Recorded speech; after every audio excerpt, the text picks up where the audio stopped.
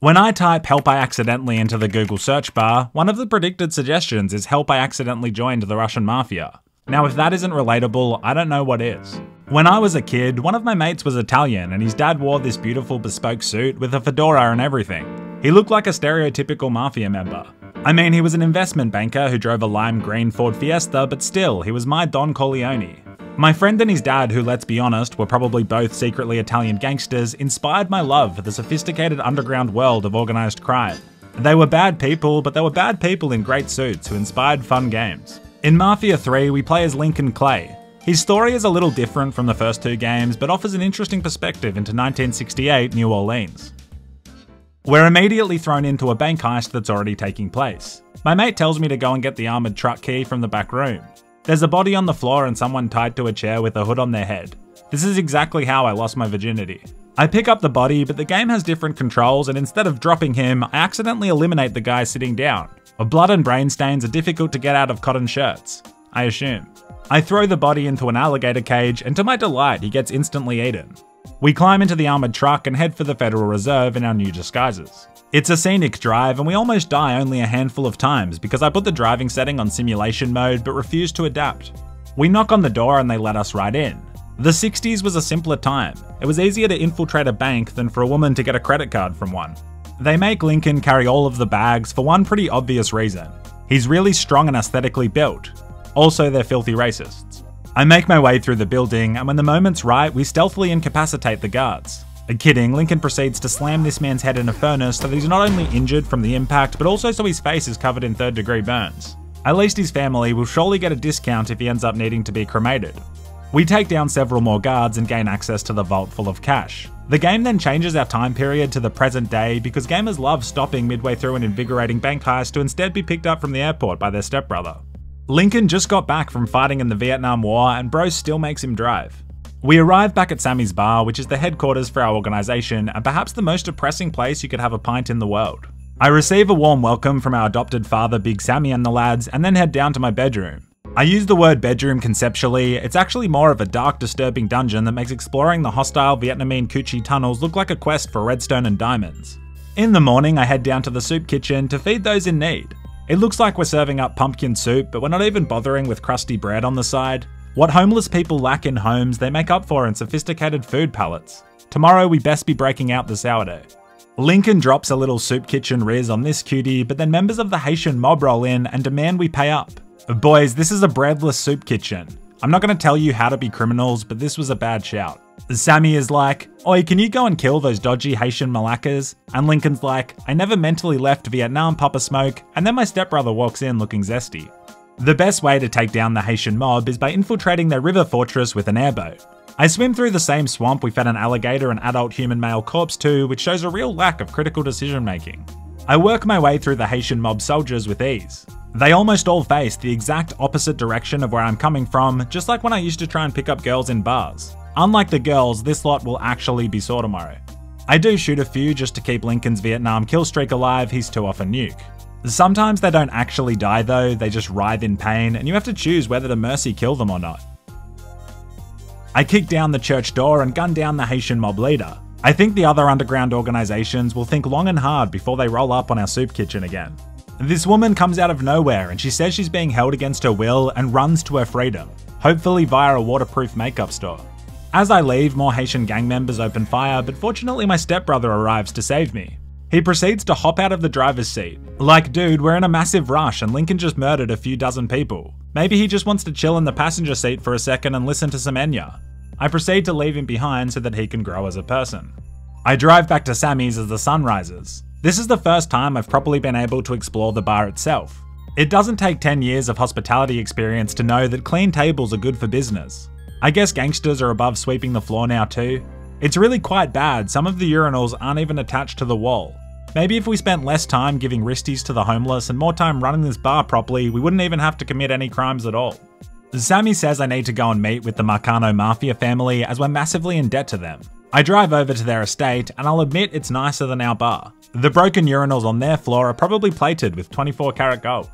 Like the video if this fancy water fountain inspires you to drink some of God's precious nectar so you're happy and hydrated. Sal Marcano, the big boss, is like, "Oi Lincoln, you well-hung commando, how do you feel about robbing the Federal Reserve for me?" And just like that, we're back in the bank vault. Gamers love unnecessarily jumping between time periods. Just ask any Assassin's Creed fan how much they enjoy leaving the Animus. Some associates of ours have drilled through the floor so that we can escape. They just need a little time to finish, so hopefully nothing happens between then and now that could trigger Lincoln's wartime PTSD. The bank cuts the power, and I proceed to unload an M16 machine gun as guards aggressively push our position. That's actually a red hot tip. You can't get PTSD if you never leave the traumatic environment. I need to start speaking at schools. They use C4 to explode the vault, and it falls into the sewer below. I can't help but wonder why we risked prison time and killed 50 guards via infiltrating the building if we could have just done this the whole time. We escape in speedboats, but the police have their entire 15-strong water fleet ready and waiting in the sewers because why wouldn't they? I don't think they've taken into account the response time these units would realistically take to reach this isolated location. My immersion is shattered. We managed to escape via a sick stunt. Using a manhole, we climb to the surface so that we can blend into the busy streets of the Mardi Gras celebrations and avoid the searching police. Mardi Gras has everything you'd expect it to have. Straight couples lovingly staring into each other's eyes and giant Atlantic blue marlin fish parade floats. The good news is, no one is questioning why I'm carrying around a dying man, as that would be homophobic. While ducking through a bar, I see 4 people passed out in a bathroom. There's a metal spoon on the ground, so I guess they all had crippling muesli addictions. The police are everywhere, but to be honest, their red and blue lights and police uniforms only add to the vibe. We reach our getaway car just in time, with 3 out of the 4 original heist members, which is pretty good. A 75% survival rate, you take those odds every day of the week. Perhaps we could have picked a car with a roof and even tinted windows so we weren't immediately recognised as we try to flee the area, but I respect the #1 rule of being a gangster in the 60s. Fashion before function. I proceed to lose the cops by launching myself off the freeway and barrel rolling through a tree. Finally, something actually realistic happens. I'm fully immersed again. We drive home kings. There's loads of money to be shared, and finally things are looking up for the Soup Kitchen Mafia. Sal Marcano, the big don himself, even comes to join the celebrations, and then him and his boys kill me. Wow. They then kill all my friends and family members. Mafia families are really mean. We obviously survive the point-blank gunshot wound to the head and are nursed back to health by a Catholic priest. We spend months recovering in the church. We are perfectly safe here because we're not a 13-year-old boy. I will also say that our new church home is objectively a lot more homely than the dungeon at Sammy's bar. All those tithing payments were obviously spent on a state-of-the-art 14-inch TV and an interior decorator because this holy palace is ice cold. If you brought a girl back to Sammy's, she'd run for her life. If you brought a girl back here, you could get lit on the sacramental wine, have premarital relations, and then ask for forgiveness all within 3 or 4 minutes. My mate John Donovan and I head out to assess the damage. John's a CIA agent that Lincoln worked with back in Vietnam, and now they're best friends forever. John's determined to help us get revenge on the Marcanos. We arrive at Sammy's bar and it's been burnt to the ground. This would be so deeply saddening for Lincoln as he was raised here. John Donovan proceeds to drive off. My whole family was just murdered, and this is the first time I'm visiting the scene. Some emotional support from my only living friend would have been welcomed. I enter the venue and it honestly doesn't look that different. Perhaps even better. Lincoln keeps having visions of everyone's final moments. He's making a bit of a meal of it. I thought orphans were meant to be tough. This already happened to him when he was younger. How has he not built up a tolerance? I then do something absolutely insane. I pull out a Gerber Mark II combat knife and give myself a haircut. This guy just doesn't play by the rules. I gather all the important things from my room, aka Playboy magazines, and head to the local motel. John Donovan and I come up with a plan to ally with the Haitian mob. Given that I just shot 50 or so of their soldiers, the plan seems well thought out. I commit a fatal hit and run to keep the blood pumping and then visit a Haitian-owned voodoo store. I break in, but this lady just keeps undressing me with her eyes, and so I cap her and head upstairs. I chat with their leader, who happens to be the woman with the lazy eye makeup that was pretending to be held prisoner earlier at that church. What a plot twist, I guess. Anyway, we decide that we'll work together because a gentle shoulder touch moves the plot forward. I head back to John Donovan's motel room so that we can open a bottle of Merlot and cuddle, but he suggests I go and start cleaning up the neighbourhood and taking back all of the businesses. The first business looks like a smack shack. The guys operating these venues are Southerners, known as the Dixie Mafia, who work closely with the Marcano crime family. I proceed to fill them with lead and take back control of this beautiful little bed and breakfast. And by breakfast I mean smack, and by bed I mean smack. The biggest crime being committed here is that the Dixie Mafia reinforcements ran over a fire hydrant and are now wasting litres and litres of water. The saddest kind of collateral damage.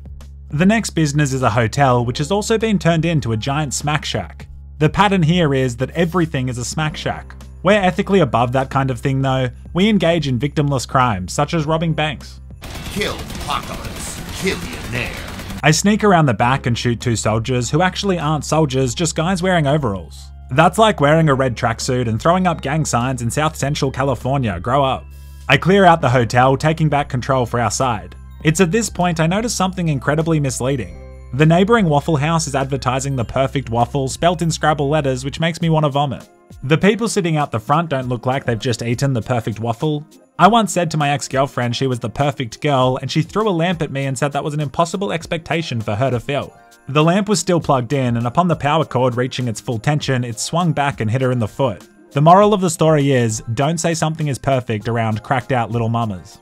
Our next stop is taking back control of a nightclub. I open fire on everyone, even some of the clientele, which is probably a short-sighted business decision as they're about to become our customers. In fact, I think we're just giving this place straight to the Haitian mob, which seems tactically naive, but the silly goose-crying makeup girl Pinky promised she'd be chill. I blast this guy in the head 18 times, but then realise you can only kill him with a quick-time knife event because why not? Perla's nightclub is ours. The venue is now full of respectable citizens enjoying a classy night out. I mean, they're all just watching a dead drummer, but whatever people enjoy. It's now time to take back the final piece of the puzzle, the crown jewel of this neighbourhood, the soup kitchen and church it's attached to. Girls, guns, heists, narcotics, it's all small time compared to this. This location is heavily fortified as the Dixie Mafia don't want to give up control of the homeless community's portion control. I make a call for guns to be delivered to my location. Would I have preferred the arms van not to be a vibrant red? Yes. Would I have preferred for it not to park in the middle of the road? Yes. We are now ready to make the streets run red with heavily watered down tomato soup. I slip in the back door like 1 in 17 Catholic priests do. I take them down with knives. I take them down with silenced pistols. I take them down with pump-action shotguns. I then discover that this place is incredibly unethical even for the Mafia. It's not a front for selling smack or girls, but something far worse. The devil's lettuce. These guys are selling wacky tobacco to homeless people to ensure they get the munchies, and their soup kitchen always has business. This soup kitchen is at the centre of the entire national underground organisation that is the Italian-American Mafia. I drive over to the Haitian leader's house and she's having a cute little date with a guy who knows where Richie Dowsett is, aka the man who stabbed my stepbrother. It's time to get some sweet revenge, but first I want to play some dice games with these guys. Before the internet, people just did the most random activities to stay entertained.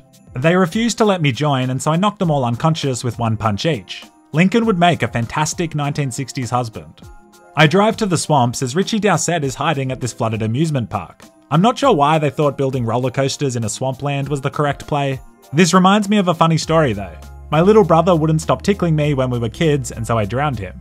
The game speed slows down and it rapidly cycles from day to night, just like in real life. It definitely sets a spooky little atmosphere, that's for sure. This mission is actually great. I put on a wife beater so I'm properly dressed for some revenge killing.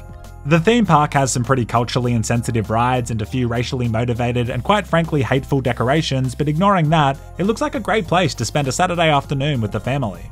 I reach the end of the haunted house and locate Richie Dowsett. I shoot him, but he's a tough cookie and eats more bullets than an American elementary school hall monitor. He seems sorry for murdering my stepbrother, and so I give him an exciting carnival death. Lincoln proceeds to hang him from the Ferris wheel so his final moments have a little flavour of fun, which is really thoughtful. If you enjoyed this video, hit like. I hope you all had a great Christmas and New Year's. Follow me on Instagram and Twitter, you won't regret it. I love you.